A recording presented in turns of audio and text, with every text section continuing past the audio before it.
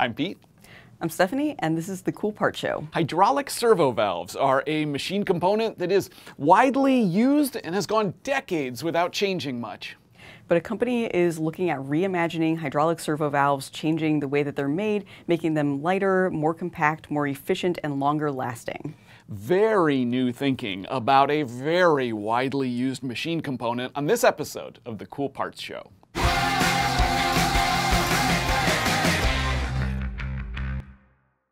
Welcome to The Cool Parts Show. This is our show all about cool, interesting, unusual 3D printed parts. If you like what you see, subscribe to our channel on YouTube and hit the bell icon to get notified about our new episodes. Today on the show, we're looking at how one company is reimagining hydraulic servo valves, figuring out how to use additive manufacturing to make them smaller, lighter, more compact, more efficient, all of those benefits that we talked about in the cold open.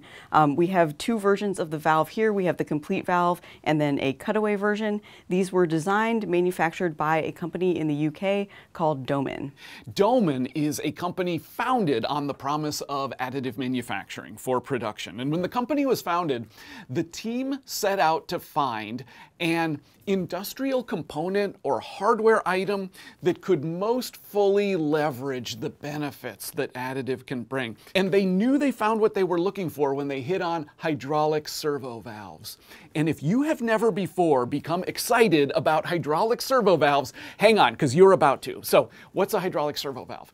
It is a device that uses fluid pressure, oil pressure, to drive precise machine motions, linear motion for, say, a robot or a molding machine or a custom piece of equipment, say a cutting machine or a packaging machine. Hydraulic servo valves are used so broadly in so many different applications, it's actually hard to draw a tight circle around just where they're used. Lots of places. And the design of hydraulic servo valves is stable, hasn't changed a lot in a long time. Here is Domin's CEO, Marcus Pont, with more about hydraulic servo valves and why Domin knew this was the application they wanted to pursue.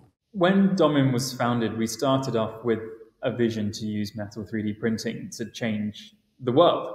And through deep research into the technology and the market, we discovered that hydraulics was the perfect place for 3D printing to bring innovation. High-performance hydraulic servo valves are used to control power and motion. And we have been able to use metal 3D printing to make high-performance servo valves that are, in some instances, up to a fifth of the size of our competitors, sometimes more than 300% faster than our competitors, use significantly less energy compared to some of our existing competitor products. Our valves are able to reduce the amount that you spend on operational energy each year within your system by up to $400 every year per every valve. Another reason was that the industry is huge. You know, it's an absolutely ginormous industry, twice the size of the aerospace industry. And the opportunity for change was huge. It's an incredibly inefficient industry. Oak Ridge National Laboratory did a research study a few years ago where they determined that on average, hydraulic systems are only 23% efficient. McKinsey did a similar study a year ago and discovered that in the EU, 15% of all energy is consumed by fluid pumps, which is just incredible sums. And that gave us the impetus to say, okay, hydraulics is the market. So Domin identified this application, hydraulic servo valves, as an opportunity for additive manufacturing because of the inefficiencies that they saw in the existing products on the market. They thought they could do better with 3D printing. But something I think is cool about this story is that they didn't start out by looking at those conventional legacy valves, looking for opportunities for assembly consolidation and anything like that. They really took a blank slate approach. They started from the problem, what do these hydraulic valves need to do, and then how can we use additive manufacturing to fulfill that need? What we've really done is gone right back to first principles. What is the right way to design this product by using metal 3D printing to solve a problem? We've been able to remove a lot of the compromises that exist in existing technology. Compromises that existed in the 1950s we've been able to miniaturize the whole thing. 3D printing's allowed us to throw out the existing designs of today and start completely from scratch. And when you design a product from scratch with all the modern tools we have around us, advanced simulation software, advanced motor control, metal 3D printing, it's amazing how much more effective you can make the design. That full stack, that architectural approach to problem solving is one of the things that's allowed us to make valves and other systems so significantly smaller and faster than existed today. So, starting from scratch and rethinking hydraulic valves from the ground up using additive manufacturing. And so that led to features like these cavities for holding the hydraulic fluid in operation, these kind of organic shaped spacious cavities that make use of the volume of the valve. Like these galleries for oil are not simple geometric shapes like drilled holes, but instead very organic, somewhat reminiscent of, say, a human heart. And more significantly, this spool, which doesn't even look like a 3D printed part, but actually is very significant for getting to this compact form. This is a valve completely reimagined from the starting point that 3D printing is now available as the production process. So Domin valves have a lot of differences compared to conventional hydraulic servo valves. The manifold has a much more organic shape, more like a human heart, like you said earlier, and they're much more compact, in part because of this spool. In a more conventional valve, the spool, this part that's moving through the valve, opening and closing the hydraulic ports, would be driven with a linear drive, but in the Domin valve, it is a rotary drive, and it's because of a very special 3D printed feature that is included in this part. Do you want to talk about that? Right, happy to. So you mentioned this valve is more lightweight, more compact. This spool plays a big role in getting to that. Here it is, separate from the valve, and it looks rigid. It's not. I'll get to that in a second, but its purpose is to move precisely back and forth and open and close these fluid ports, and it's driven by this rotary motor that locates very close to it.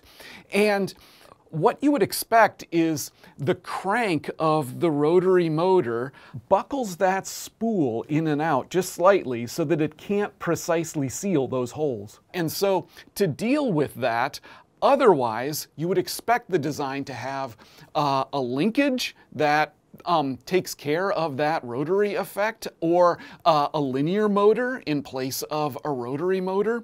But instead, this 3D printed part accommodates for that flexure from the crank with this little give, like this little subtle flexibility built into a solid one-piece part. So Domin is now in production with these valves. They're making a variety of sizes and configurations depending on the application. They're 3D printing those primary components like the manifold and the spool. And all of those 3D printed components are being made from miraging steel using laser powder bed fusion. Domin has a couple of different 3D printing platforms that they use. They started off with an EOS M290 that's still in use. It's a single laser machine. And then as they've scaled up and looked to add capacity, they've also added 2 Renishaw 500Q machines. Each of those printers has 4 lasers each, and they're also equipped with something called Tempest. This is a technology that synchronizes the motion of the recoder blade and the laser so that the laser can actually be sort of like following along behind the recoder and drawing the next layer as material is being spread across the build plate. We actually have a whole other video about Tempest if you're interested. We'll put the link to that in the description. But between those 3 machines, Domin is making thousands of these components a year. Domin's now in a world of volume manufacturing. And what that means is we are printing 24/7. We have 3 machines that are printing all the time. We have a variety of different valve sizes, and our batch size ranges from 12 valves on a build platform through to 20, 30.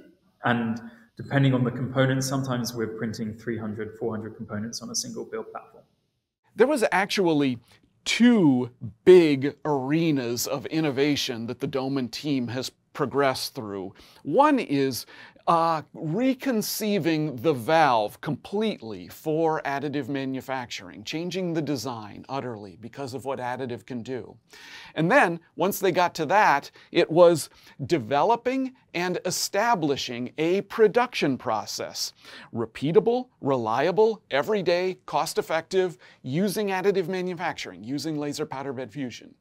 And actually, the laser powder bed fusion was not the difficult part of that. That was straightforward. The more challenging process engineering steps that Domin encountered related to the steps that come after that, the post-processing. Is it better to machine support structure or solid material? How do we do that repeatedly? How do we ensure that the surfaces that matter are the right dimension, but the surfaces that don't matter, we don't get distracted by? How do we ensure that the powder's removed properly? Those were the real challenges we faced. So typically, post-processing for Domin looks like printing, powder removal, where we've designed a bespoke powder removal rig. We would then remove parts from the platform. We would heat treat, there'd be a sandblasting process. And then, depending on the exact component, we would be maybe milling the components using a turning machine to turn diameters. We then have high precision finishing, such as cylindrical grinding. We also use a honing process. And then we occasionally as well use some wire EDM machines for hard to reach manufacturing processes. So they have succeeded at developing a workflow that works for them. They are in production. They're making a number of valves that can be purchased off the shelf. They also make some custom components as well. And the business is doing well. They're expecting to continue to grow. Here's Marcus one more time. We're a really fast growing company. We have almost doubled in size in the last 15 months, 18 months. And our revenue is growing on average 75% year on year, every year for the past 5 years. So our manufacturing demands are increasing at the same level. We've invested in 2 new machines in the past probably 12 months, maybe 18 months. We see expansion of new machinery in our factory, particularly focused on post-processing. And there's just a huge sense of opportunity and excitement around the company of all the things that we can be doing. All right, that was a lot. Let's try to summarize this. All right, these are hydraulic servo valves manufactured by Domin in the UK. This was kind of a blank slate development process to reconceive these valves. The key components, including the manifold and the spool, are 3D printed using miraging steel with laser powder bed fusion. And so the result is just a completely reconceived hydraulic servo valve with additive-enabled features like these organic fluid galleries for containing the hydraulic fluid and this flexible member that achieves linear motion from a rotary motor within a compact housing, in addition to just a fundamentally simpler design, fewer joins, fewer fasteners. Domin is in 24/7 production with this valve, other valves like it through additive manufacturing. 3 laser powder bed fusion machines now, more to come, all in service of an application that CEO Marcus Pont describes as a ginormous industry. That's it for this episode of The Cool Part Show, but Domin has done some other reimagining beyond this piece of hardware. They've also done a lot of rethinking of how to build and grow a business based on additive manufacturing. So Marcus shared some additional thoughts in an exclusive extra clip that we have over on the blog post for this episode that you'll find at additivemanufacturing.media. We'll put a link to that in the show notes. And if you are working on a ginormous application of additive manufacturing, however you define that, we'd like to hear about it. Cool parts at additivemanufacturing.media. Thanks for watching.